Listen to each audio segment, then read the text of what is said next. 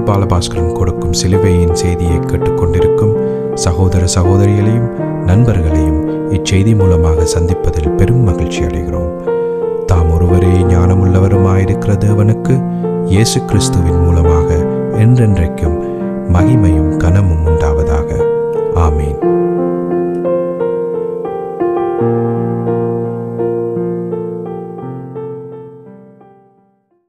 நான் பால் பாலபாஸ்கரன். நான் ஒரு இவாஞ்சலிஸ்ட். இந்த சிலுவை நிகழ்ச்சியில் என் சகோதரர்கள், என் சகோதரிகள் எல்லோரையும் நான் சந்திப்பதில் நான் பெரும் மகிழ்ச்சி அடைகிறேன்.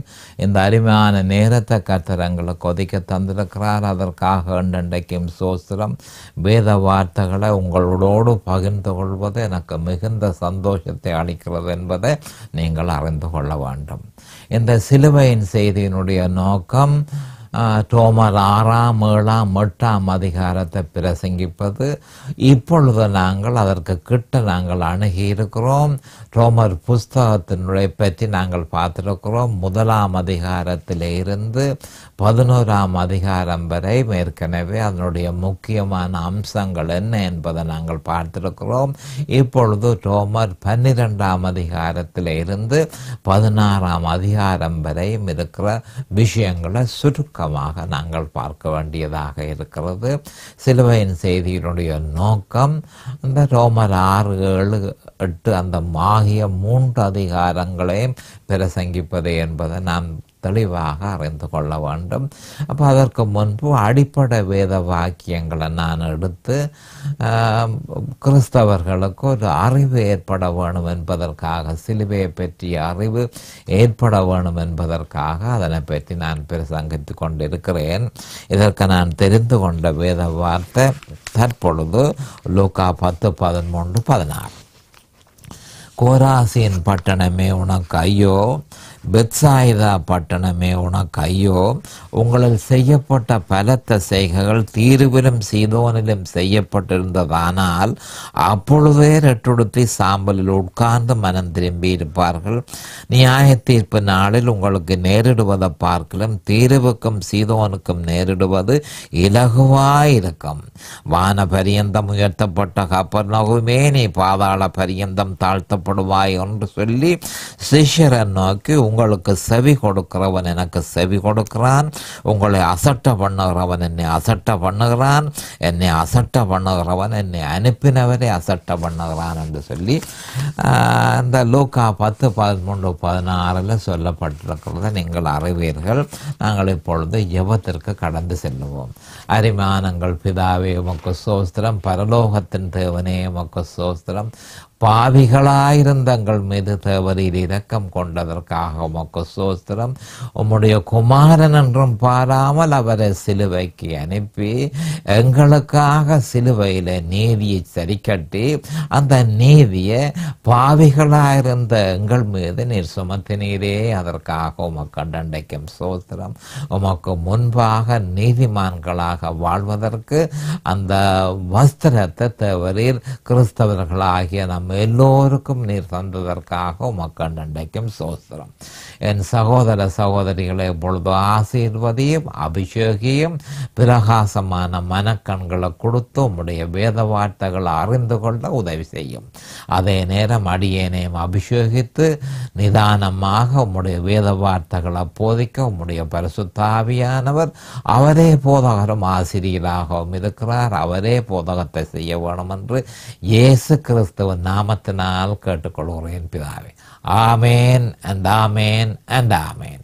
ஹல்லேலூயா, ஹல்லேலூயா, ஹல்லேலூயா. Thank you Jesus. அப்போ இந்த வேத வாக்கியத்தில் குறிப்பாக இந்த லூக்கா 10, 13, 16 நான் கொஞ்சம் சுருக்கமாக போகிறேன் என்று சொன்னால் செய்திகளை நான் அதிகமாக கொடுக்க வேண்டி இருக்கிறபடியினால் அதை சுருக்கமாக பார்த்து கொள்ளுவோம். 3 இடத்தை சொல்லியிருக்கார். 3 முக்கியமான விஷயம்.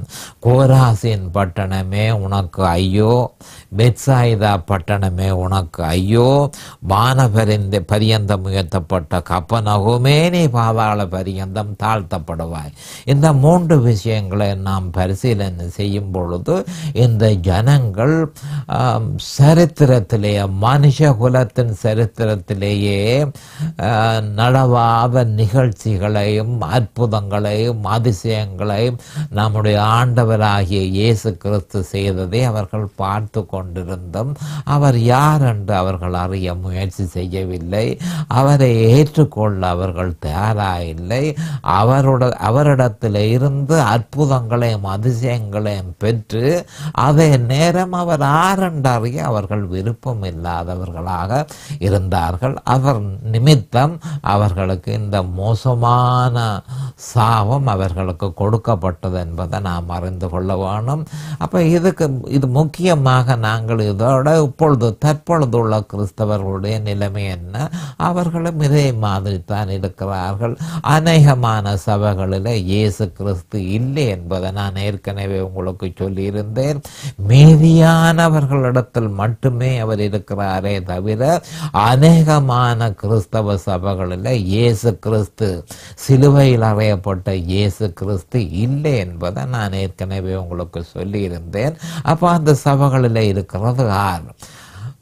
நிச்சயமாக வேறொரு இயேசுவே இருக்கிறான் என்று சொல்லி நீங்கள் அறிந்து கொள்ள வேணும். சாத்தான் அநேகமான சபைகளில் சாத்தானே குடியிருக்கிறான் என்பதை, வேறொரு இயேசு என்ற நாமத்தில் குடியிருக்கிறான் என்பதை நாம் அறிந்து கொள்ள வேணும். இதை பற்றி 2 கொரிந்தியர் 11ஆம் அதிகாரம் 4ஆம் வசனத்தில் சொல்லப்பட்டிருக்கிறது. அதை நாம் தெளிவாக அறிந்து கொள்ள வேணும். ஆனால் ஆண்டவர் யாராயிருந்தாலும் இப்பொழுது சிலுவையின் செய்தி உங்களுக்கு வந்து கொண்டிருக்கிறது.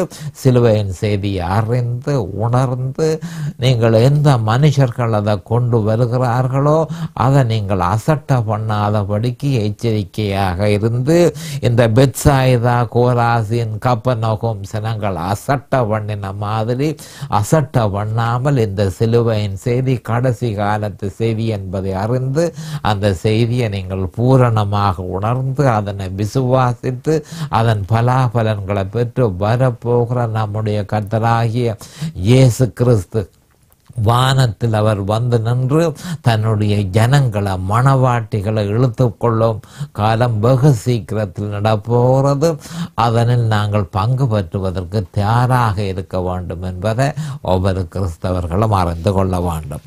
இது இப்படி இருக்க நேற்றைய தினம் நான் குறிப்பாக ரோமர் புஸ்தகத்தில் 12ஆம் அதிகாரத்தில் இருந்து 16ஆம் அதிகாரம் வரையும் இருக்கிற சில முக்கியமான விஷயங்களை பற்றி நாங்கள் பார்த்தோம். அதில் சொல்லப்பட்டது என்னவென்று சொன்னால், முக்கியமாக நாம் கவனிக்க வேண்டிய பெரிய உண்மை என்னவென்று சொன்னால்,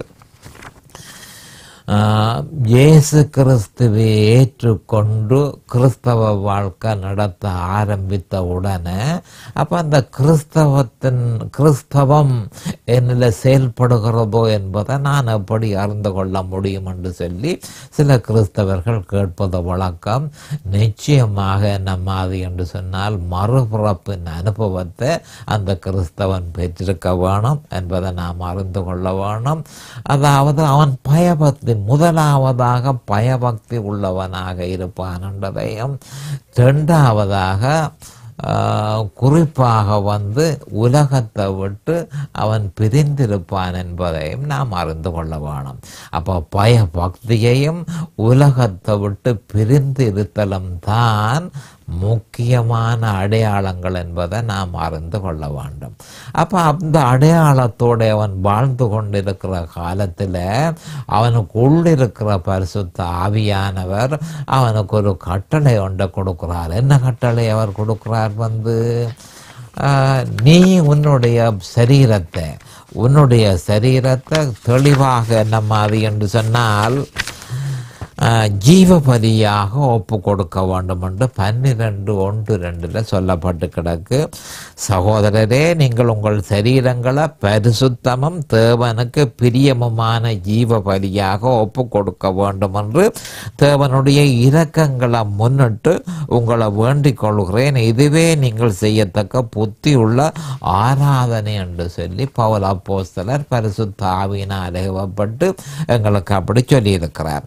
அப்போ அப்போ நாங்கள் கிறிஸ்தவ வாழ்க்கை வாழும் பொழுது முக்கியமாக செய்ய வேண்டிய வேலை நம்முடைய சரீரங்களை ஜீவ பலியாக நம்முடைய சரீரங்களை ஜீவ பலியாக தேவனிடத்தில் ஒப்பு கொடுக்க வேணும். இதுவே நீங்கள் செய்யத்தக்க புத்தி உள்ள ஆராதனை. அப்போ என்ன சொல்லப்படுகிறது? அப்போ இந்த மாதிரி நீங்கள் செய்ய தொடங்குவீர்களாக இருந்தால் உங்களுக்குள் ஒரு பலமான சக்தி ஒன்று செயல்படுகிறத நீங்கள் அறிவீர்கள். அந்த பலமான சக்தி வேறு யாருமல்ல, பரிசுத்த ஆவியானவர் என்பதை நாம் அறிந்து கொள்ள வேண்டும். அவருடைய அசைவாட்டம் இல்லையோ ஜீவன் இல்லை என்பதை கிறிஸ்தவர்கள் தெளிவாக அறிந்து கொள்ள வேண்டும். பரிசுத்த ஆவியானவர் அசைவாட வேணும். அப்போ சட்டபூர்வமாக கிறிஸ்தவன் விசுவாசிக்க தொடங்கிய பின்பே சட்டபூர்வமாக பரிசுத்த ஆவியானவர் நம்முடைய சரீரத்தில் செயல்பட தொடங்குவார் என்பதை கிறிஸ்தவர்கள் தெளிவாக புரிந்து கொள்ள வேண்டும். இது ஒரு மிக முக்கியமான ஒரு விஷயம். அப்போ சட்டபூர்வமாக அவரை விசுவாசித்து, இயேசு கிறிஸ்துவை விசுவாசித்து, அவர் சட்டபூர்வமாக சிலுவையில் செய்து முடித்த அவர் நிறைவேற்றிய அலுவல்களை விசுவாசித்து அந்த விசுவாசத்தில் நிலைத்திருக்கும் பொழுது பரிசுத்த ஆவியானவருக்கு சட்டபூர்வமான அதிகாரம் நாம் கொடுக்கிறபடியினால் அவர் உடனடியாக நம்மள முற்றும் முழுதுமாக மகா பலத்தோடு அவர் செயல்பட ஆரம்பிப்பார் என்பதை நாம் தெளிவாக அறிந்து கொள்ள வேண்டும். அப்போ நாம் அறிந்து கொள்ள வேண்டிய விஷயம் என்ன என்று சொன்னால், அப்போ அவர் செயல்படாவிட்டால், பரிசுத்த ஆவியானவர் செயல்படாவிட்டால் நிச்சயமாக மாம்சம் செயல்படும் என்பதை நாம் அறிந்து கொள்ள வேண்டும். ஒன்றில் மனுஷனில மாம்சம் செயல்பட வேண்டும், இல்லையோ பரிசுத்த ஆவியானவர் செயல்பட வேண்டும். ஒன்றில் இயேசு கிறிஸ்து அல்லது சாத்தான், ஒன்றில் பரிசுத்த ஆவி, இல்லையோ மாம்சம் என்பதை நாம் தெளிவாக அறிந்து கொள்ள வேணும். அப்போ பரிசுத்த ஆவி மாம்சம் குறிப்பாக என்ன மாதிரி என்று சொன்னால் அதை பற்றி ஆண்டவர் சொல்லி இருக்கிறார். நம்முடைய பவுல் அப்போஸ்தலர் பரிசுத்த ஆவியினால் ஏவப்பட்டு ரோமர் 8:8 என்ன சொல்லியிருக்கிறார் என்று சொன்னால், மாம்சத்துக்கு உட்பட்டவர்கள் தேவனுக்கு பிரியமாயிருக்க மாட்டார்கள். மாம்சத்துக்கு உட்பட்டவர்கள் தேவனுக்கு பிரியமாயிருக்க மாட்டார்கள். அப்போ பரிசுத்த ஆவியானவர் நம்மளே அசைவாட வேணும். நாம் சகலதும் பரிசுத்த ஆவியானவருடைய வழி நடத்துதலின்படி செயல்பட வேண்டும். பரிசுத்த ஆவியானவர் செயல்படாவிட்டால் நிச்சயமாக அந்த கிறிஸ்தவனிடத்தில் அவனுடைய மாம்சம் தான் செயல்படும் என்பதை நாம் அறிந்து கொள்ள வேணும். அப்போ மாம்சம் செயல்பட்டால் அவன் தேவனுக்கு பிரியமானவன் அல்ல என்று சொல்லி ஏற்கனவே ரோமர் 8:8 தெளிவாக சொல்லப்பட்டிருக்கிறது. அப்போ அப்படி செயல்படும் பொழுது கிறிஸ்தவன் என்ன செய்கிறான் என்று சொன்னால், சிலுவைக்கு அப்பால் போய் செயல்படுகிறான். கவனமாக கேட்டுக்கொள்ளுங்கள். அப்போ சிலுவைக்கு அப்பால போய் அவன் செயல்படுகிறபடியினால் அவனாலே ஒரு பொழுதும் தன்னுடைய எதிர்பார்ப்பை நிறைவேற்ற இயலாது. சிலுவைக்கு அப்பால் நரகம் வரவேற்கிறது என்ற ஒரு உண்மையை கிறிஸ்தவர்கள் அறிந்து கொள்ள வேண்டும். அப்போ சாத்தானுடைய முழு முயற்சியும் எந்த காலமும் சிலுவைக்கு அப்பால் நீங்கள் போங்கள், சிலுவைக்கு அப்பால் நீங்கள் போங்கள் என்று சொல்லி அவன் கிறிஸ்தவர்களை ஏவுகிறது அவனுடைய வளமையான முறை என்பதை நாம் தெளிவாக அறிந்து கொள்ள வேணும். அப்போ சிலுவைக்கு அப்பால் போனால் நரகம் வரவேற்கிறதுன்ற உண்மையை ஒவ்வொரு கிறிஸ்தவனும் அறிந்து கொள்ள வேண்டும். அப்போ அப்படி போகும் பொழுது என்ன ஆரம்பமாகிறது? பாவம். அந்த பாவம் மறுபடியும் செயல்பட தொடங்குகிறது. இயேசு கிறிஸ்துவை ஏற்ற பொழுது அடங்கி போயிருந்த அந்த பாவம் இப்பொழுது மறுபடியும் செயல்பட தொடங்குகிறபடியினால் நம்முடைய வாழ்க்கையில தோல்வி நிச்சயமாக வரும் என்பதை நாம் அறிந்து கொள்ள வேணும். தொடர்ச்சியாக தோல்வியை சந்திக்க வேண்டி வரும் என்பதை நாம் அறிந்து கொள்ள வேண்டும். அப்ப எந்த காலமும் கிறிஸ்தவன் செய்ய வேண்டிய வேலை, அவன் தன்னுடைய விசுவாசத்தை பிரத்யேகமாக குறிப்பாக இயேசு கிறிஸ்துவிலும் அவர் சிலுவையில் செய்து முடித்ததிலும் விசுவாசித்து அந்த விசுவாசத்திலே அவன் நிற்கும் பொழுதுதான் பரிசுத்த ஆவியானவர் வல்லமையாக அவனில் செயல்படுவார். இல்லையோ அவர் செயல்பட மாட்டார். அவர் செயல்படாவிட்டால் மாம்சம் வேலை செய்ய தொடங்கும். மாம்சம் வேலை செய்ய தொடங்கின உடனே மனுஷனுக்குள்ளுக்குள்ள செயற்படாமல் இருந்த ரட்சிப்பின் பொழுது செயற்படாமல் போன அந்த பாவம் மறுபடியும் செயல்பட தொடங்குகிறபடியினால் மனுஷனுடைய வாழ்க்கை மிகவும் மோசமாக தோல்விகள் நிறைந்ததாக இருக்கும் என்பதை கிறிஸ்தவர்கள் தெளிவாக நினைத்திருக்க வேண்டும், அறிந்திருக்க வேண்டும். ஏனென்று சொன்னால் அவ்வளவு பரிசுத்த ஆவியானவர் செயல்படாமல் கிறிஸ்தவ வாழ்க்கை சாத்தியப்படாது என்பதை நாம் தெளிவாக அறிந்திருக்க வேண்டும். அப்போ ஆனபடியால் தான் ஒரு முக்கியமான ஒரு விஷயத்தை ஆண்டவர் இந்த பூமியில் இருக்கும் பொழுது இந்த நிலைமையில இருந்த ஜனங்கள் ஏராளமான பேர் இருந்தார்கள். அதாவது எருசலேமில், அதாவது இஸ்ரவேலியர்கள் இந்த நிலைமையிலே இருந்தார்கள். இயேசு கிறிஸ்துவை அவர்கள் ஏற்றுக்கொள்ள மறுத்தார்கள். மற்றது அவர் சிலுவையில் செய்ததை ஏற்றுக்கொள்ள மறுத்தார்கள். தரிசிகள் சொன்னதை அறிய விரும்பாதிருந்தார்கள். இதன் நிமித்தம் அவர்கள் முற்றும் முழுதுமாக மாம்சத்தில் செயல்பட்டதன் நிமித்தம் அவர்கள் வேதனையை சந்திக்க வேண்டியதாகிய ஒரு கட்டணம் இருந்ததென்றதை நாம் அறிந்து கொள்ள வேண்டும். இதனை அறிந்த நம்முடைய ஆண்டவர் ஒரு முக்கியமான ஒரு வேத வாக்கியத்தில் அவர்களுக்கு ஒரு அழைப்பு விடுத்திருக்கிறத நாம் பார்க்கிறோம். அதாவது மத்தேயு 11:28-30 இந்த அழைப்பு விடப்படுகிறது. அப்போ இந்த அழைப்பை நீங்கள் பார்க்கும் பொழுது அவர்கள் சிலுவைக்கு அப்பால் போய் தங்களுடைய வழிகளை பயன்படுத்தி தங்களை ரட்சிக்க அவர்கள் முயற்சி செய்தார்கள் என்பதும் அதன் நிமித்தம் அவர்களுக்கு ஏற்பட்ட வேதனைகள் எல்லாவற்றையும் நம்முடைய ஆண்டவர் சுட்டி காட்டி உடனடியாக நீங்கள் என்னிடத்தில் திரும்ப வேணும் என்று சொல்லியிருந்தார். இப்போ மத்தேயு 11:28-30 வருத்தப்பட்டு பாரம் சுமக்கிறவர்களே, நீங்கள் எல்லாரும் என்னிடத்தில் வாருங்கள், நான் உங்களுக்கு இளைப்பாறுதல் தருவேன். நான் சாந்தமும் மனத்தாழ்மையுமாயிருக்கிறேன். என் நுகத்தை உங்கள் மேலே ஏற்றுக்கொண்டு என்னிடத்தில் கற்றுக்கொள்ளுங்கள். அப்பொழுது உங்கள் ஆத்துமாக்களுக்கு இளைப்பாறுதல் கிடைக்கும். என் நுகம் மெதுவாயும் என் சுமை இலகுவாயும் இருக்கிறது என்றார். அப்போ அநேகமான இஸ்ரவேலியர்கள் சிலுவைக்கு அப்பால் சென்றதன் நிமித்தம் மாம்சமே அவர்களில் செயல்பட்டது. ஆனபடியால் அவர்கள் வருத்தப்பட்டு மாம்சத்தில் செயல்பட்டதன் நிமித்தம் அவர்கள் வருத்தப்படுகிறார்கள். பல்வேறு விதமான வருத்தங்கள். அப்போ தேக சௌக்கியமின்மை மட்டுமல்ல, அதே நேரம் பல்வேறு விதமான தோல்விகளை அவர்கள் சந்தித்து வருத்தப்பட்டு அவர்கள் பாரம் சுமக்கிறார்கள். அப்ப ஆண்டவர் சொல்லுகிறார், நீங்கள் உங்களுடைய வழிகளினால உங்களால நீங்கள் உங்களை நீங்களே ரட்சிக்க முயற்சி செய்ததனால இந்த விதமான இடைஞ்சலை நீங்கள் சந்திச்சிருக்கிறீர்கள்.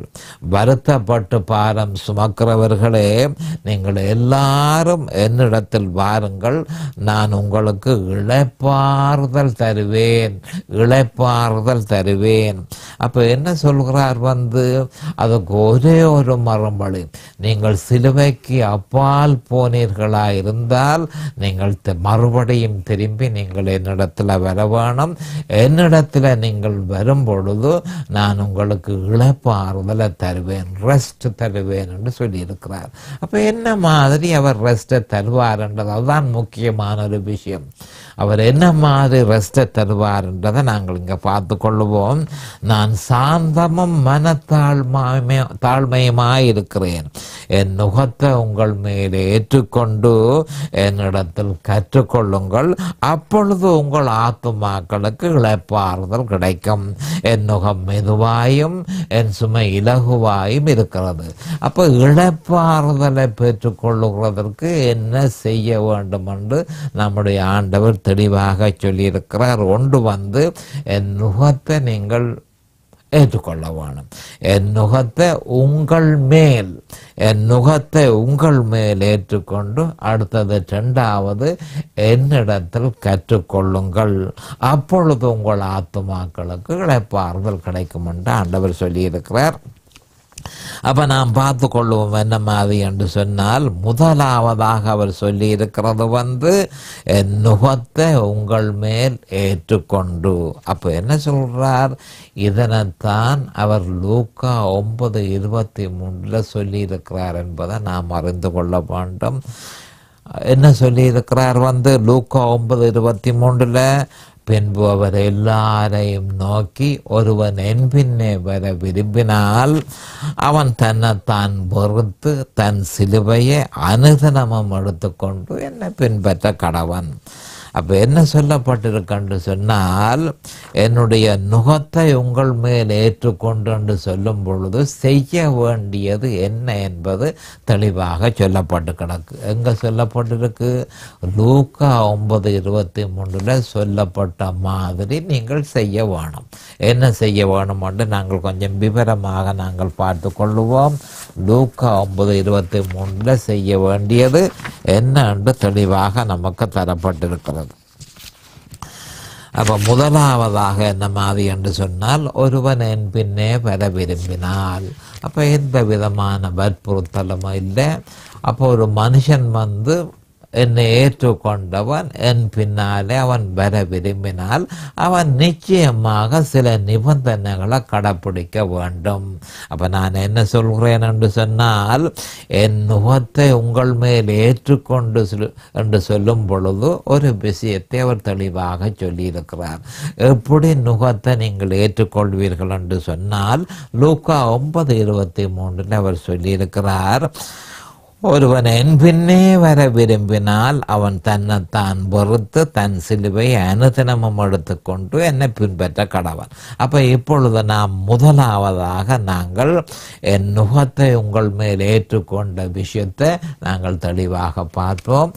அது வேத வாக்கியத்தில் சொல்லப்பட்டிருக்கிறது. ஒருவன் என் பின்னே வர விரும்பினால், அப்போ ஒரு சிஷ்யனாக, என்னுடைய சிஷ்யனாக நீங்கள் இருக்க வேணுமா இருந்தால் இதுதான் உங்களுக்கு தேவையான தராதரம். கவனமாக பார்த்து கொள்ளுங்கள். என்னுடைய சிஷ்யனாக இருப்பதற்கு தேவையான தராதரம் என்ன என்று சொல்லி அவர் சொல்லியிருக்கிறார். அப்போ சில நிபந்தனைகளை நாங்கள் சிஷ்யனாக இருப்பதற்கு சில நிபந்தனைகளை நாம் கடைப்பிடிக்க வேண்டும். அவர் எல்லாரையும் நோக்கி என் பின்னே வர விரும்பினால், என்னுடைய சிஷ்யனாக நீங்கள் இருக்க விரும்பினால் உங்களுக்கு தேவையான தராதரம் என்னன்றதை அவர் சில நிபந்தனைகளோடு நமக்கு சொல்லியிருக்கார். முதலாவதாக அவன் தன்னைத்தான் பொறுத்து என்று சொல்லப்பட்டு கிடக்கு. அப்போ என்ன சொல்லப்பட்டிருக்கன்று சொல்லியிருக்க, இங்கே துறவரத்தை பற்றி அவர் சொல்லவில்லை. ஒரு சாமியாராக போக வேணும் என்று சொல்லி அவர் சொல்லவில்லை. ஒரு துறவி மாதிரி நாம் பெற வேணும் என்று சொல்லி அவர் சொல்லவில்லை. அதுக்கு பதிலாக அவன் தன்னைத்தான் வெறுக்க வேணும் என்று சொல்லப்பட்டு கிடக்கு. அதனுடைய அர்த்தம் என்ன? தன்னுடைய சுயபலத்தை அவன் வெறுக்க வேணும், தன்னுடைய சுய விருப்பத்தை அவன் வெறுக்க வேணும், தன்னுடைய கெட்டித்தனத்தை அவன் முற்றும் முழுதுமாக நிராகரித்து, அதாவது அதன் மூலம் தேவனுக்கேற்ற முறையிலே என்னால் வாழ முடியாது என்ற உண்மை அவன் முற்றும் முழுதுமாக அறிந்து, இயேசு கிறிஸ்துவிலும் அவர் சிலுவையில் செய்து முடித்ததிலும் அவன் தங்கி இருக்க வேண்டும். அடுத்தது தன் சிலுவையை அனுதினமும் தூக்க வேண்டும் என்று சொல்லி நாங்கள் நாங்கள் ஒருவன் என் பின்னே வர விரும்பினால் அவன் தன்னைத்தான் பொறுத்து தன் சிலுவை என சொல்லப்படும் பொழுது ஒவ்வொரு மனுஷனும் இயேசு கிறிஸ்து சிலுவையில் செய்து முடித்தது தனக்கு என்று சொல்லி ஒவ்வொருத்தனும் அதை எடுத்துக்கொள்ள வேணும் என்று சொல்லப்பட்டு கிடக்கு. அதாவது தன்னுடைய விசுவாசத்தை இடவிடாமல் அவன் புதுப்பிக்க வேண்டியவனாக இருக்கிறான். அப்போ சிலுவையை நாம் பார்க்க வேண்டியது மிகவும் திரும்பி கவனமாக பார்த்துக்கொள்ளும் தன் சிலுவையை. அப்போ சிலுவையை நாம் பார்க்க வேணும் என்பது மிகவும் அவசியமாக இருக்கிறது. அப்போ அவன் தன்னுடைய விசுவாசத்தை ஒவ்வொரு நாளும் புதுப்பிக்க வேண்டும். அப்போ இதனை அனுதினமும் அவன் செய்ய வேணும். ஏனென்று சொன்னால் அவர் செய்த பலாபலன்கள் எல்லாவற்றையும் அவன் பெற்றுக்கொள்கிறதற்கு அவன் அடிக்கடி அதனை விசுவாசிக்க வேணும். மறுபடியும் சொல்லுகிறேன், தன் சிலுவையை கிறிஸ்து சிலுவையில் செய்த நன்மைகள் எல்லாவற்றையும் அவன் நினைவு கூர்ந்து அதற்கு நன்றி செலுத்தி அதை இடவிடாமல் அவன் செய்ய வேண்டியவனாக இருக்கிறான். ஏனென்றால் அனுதினமும் அவன் அதனை செய்ய வேணும் என்று சொல்லி சொல்லப்பட்டிருக்கிறது. அனுதினமும் அவன் செய்யாவிட்டால் இருக்கிற ஆபத்து என்னென்று சொன்னால், சில தீய சக்திகள், குறிப்பாக மாம்சம், மற்றது சாத்தான், மற்றது உலகம், பிசாசுகள், இதுகள் எல்லாம் அவனுடைய விசுவாசத்தை திசை திருப்புகிறதற்கு மும்மரமாக வேகமாக முயற்சி செய்வதனால் அதிலிருந்து தப்புவதற்கு கிறிஸ்தவனுக்கு இருக்கிற ஒரே ஒரு வழி தன் சிலுவையை அனுதினமும் இயேசு கிறிஸ்து சிலுவையில் எனக்காக செய்து முடித்ததை நான் நினைவு கூர்ந்து அவர் செய்த நன்மைகள் எல்லாவற்றையும் என்னுடையதாக கிளை பண்ணி அதனை அனுபவிக்க வேணும் என்பதே தேவனுடைய விருப்பமாக இருக்கிறது.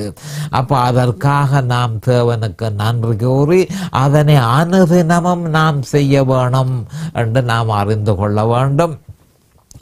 அப்படி செய்யும் பொழுது, அப்படி செய்யாவிட்டால் மகாபெரிய ஆபத்தை நாம் சந்திக்க வேண்டி வரும். இந்த தீய சக்திகள் நிச்சயமாக நம்முடைய விசுவாசத்தை வேறு ஏதாவதற்கும் திசை திருப்பும் என்பதை கிறிஸ்தவர்கள் அறிந்து கொள்ள வேண்டும். அப்போ தன் சிலுவை அனுதினமும் எடுத்துக்கொண்டு அவர் செய்த அந்த பலாபலன்கள் எல்லாவற்றையும் என்னுடையதாக்கி கொள்ள வேண்டும். அப்படியே பெற்றுக்கொண்டு என்னுடைய நாளாந்த தேவைக்கு நான் அதை பாவிக்க வேணும். அப்போ இயேசு கிறிஸ்து சிலுவையில் செய்து முடித்த நன்மைகள் எல்லாவற்றையும் என்னுடையதாக்கி நாளாந்த வாழ்க்கையில் நான் அதை முழுதுமாக என்னுடையதாக நான் ஏற்றுக்கொள்ள வேண்டும். பிறகு நான் பின்பற்ற வேண்டும் என்று சொல்லப்பட்டிருக்க என்ன பின்பற்ற கடவன். அப்போ ஒரு விசுவாசி கிறிஸ்துவையும் அவர் சிலுவையில் செய்து முடித்ததன் நிமித்தம் அதனை கிறிஸ்துவையும் அவர் சிலுவையில் செய்து முடித்ததை விசுவாசிப்பதன் மூலம்தான் அவரை பின்பற்ற முடியும் என்பதை நாம் அறிந்து கொள்ள வேண்டும். வேறு எந்த வழியாலும் அவரை பின்பற்ற இடமே இல்லை என்று வேதத்தில் சொல்லப்பட்டிருக்கிறது. ஆனபடியால் இப்பொழுது நாங்கள் அடுத்த செய்திக்கு போகும் வரையும் கர்த்தராகிய இயேசு கிறிஸ்துவின் நாமத்தினால் நான் உங்களை ஆசீர்வதிக்கிறேன். கர்த்தருடைய கிருபையும் இரக்கம் உங்களுக்கு தாராளமாக கிடைப்பதாக இயேசுவின் நாமத்தில் பரிசுத்த பிதாவே, ஆமென். இந்த சிலுவையின் செய்தியை கேட்பவர்கள் அதன் ஆவிக்குரிய பலனை பூரணமாக அடைய வேண்டும் என்பதே நம்முடைய பிரார்த்தனையாகும். தொலைபேசி மூலம் தொடர்பு கொள்ள விரும்புவோர் 647-465-1224 மூலமும், இமெயில் மூலம் தொடர்பு கொள்ள விரும்புவோர் paulbalabaskaran@gmail.com மூலமும் தொடர்பு கொள்ளலாம்.